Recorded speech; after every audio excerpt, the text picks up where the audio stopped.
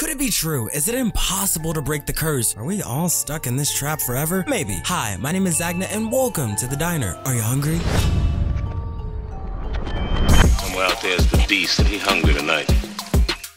Once upon a time, commentary channels covered everything. Funny, bad, sad, strange things. I mean, a lot of strange things. It's what made YouTube different than the news. You can cover any topic and say whatever you want. Well, maybe not these days. We had the birth of so many channels. Leafy is here, Sneeko, Drama Alerts, Diesel Patches, I'm Alex Cyrus, Ray William Johnson, Sunny V2, and while all of these are technically commentary channels, they are not the same. There has been a huge shift over the past decade. A big reason why, a lot of people have transitioned their hobby of YouTube into a career, and with that you'll want to make as much money as possible for the work you put in, which means the focus isn't on what you want to make, it's what people want to see. Sometimes you can do both, and the world loves negativity, the world loves drama, and maybe that doesn't include you. Maybe you're different, maybe you're a special peaceful soul, but we know what's gonna get a click, we know what's gonna get a view, and those things aren't always pretty.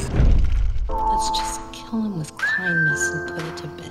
So what's the solution to the problem? Easy, right? Just post more positive things. But there's just one little problem. I don't think that works for commentary channels. Yes, there's plenty of people giving away money, helping the homeless, helping the earth, and that is a 100% positive impact on the world. But that doesn't do much for the commentary community, or at least for the people I'm watching. It's always a case of the crumbs versus an entire dozen of cookies. And I know sometimes there's not much to go into when it comes to good news, and a lot of the time headlines tell you everything you need to know. There's no story to dig up, especially if the info is limited. But whenever something good happens, it's covered for 30 seconds in a video. If you're lucky, you'll get an entire minute, and the rest of the video is nothing but negative news. So maybe they're being fair by covering the good and the bad. But when 30 seconds is outshined easily by 30 minutes, how much good are you really doing? It is for your own good. But what if we use the negativity as bait? What if it's the only way we can get people to learn? The perfect example of this is Kevin Samuels. Yes, there's some bad that comes with it, but if you can make a title that upsets people and that baits them in and they click it and they leave that video learning a lesson and fixing their bad behavior and their bad way of thinking, congratulations, you win. They fell into your trap. Be honest, which title would you rather click on? A, you're doing great, but here's how you can do better. Or B, 5 reasons why you're lazy. If you said A, you're a liar and you know it. The thing is, both of these would be the exact same video, but the packaging is everything. You can't teach someone that doesn't show up, but once they're in the door, then you can do your job. And if option B is the only way to do that, then that's the game people have to play. It's not that they want to play that game, it's that they have to play that game. Days are growing darker.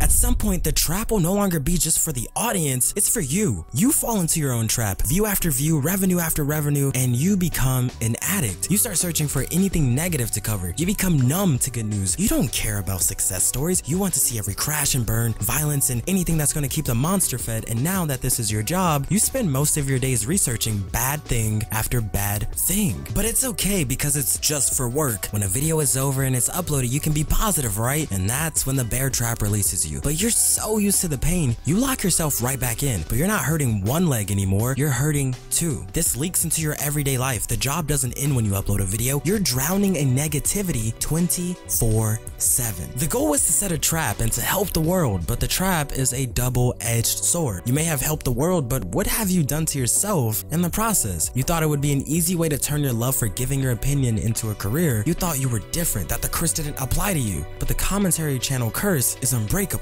But if you're lucky enough to leave this thing in the past or take a different route, the damage has already been done. You either leave this community hating everything or not caring at all because you've spent so much time hating anything and everything, there's nothing left to hate. But if you can retire from this whole thing happy, or even better, keep yourself happy during the whole journey, you didn't break the curse, it just skipped over you. It will find someone else and the cycle will continue. But what's worse is, I may be talking about commentary channels here, but if you look around and you scroll long enough on the internet, you'll realize it's a virus that's affecting everyone, and there's a high chance that at some point you'll be infected too. And I'll leave you with this: when you spend so long trapped in darkness, you find that the darkness begins to stare back. Lasagna has been served. Good night, everyone. But if I'm gonna be honest, I'm not really into making this type of content anymore. What do I even talk about anymore? In terms of bad YouTubers, I pretty much covered everyone I wanted to talk about. Currently, I'm done with school. I have a job, making them big boy bucks while not having to be a mean old bully. For now, I'm moving on in life, just like Morgs and his hot ass fucking mom.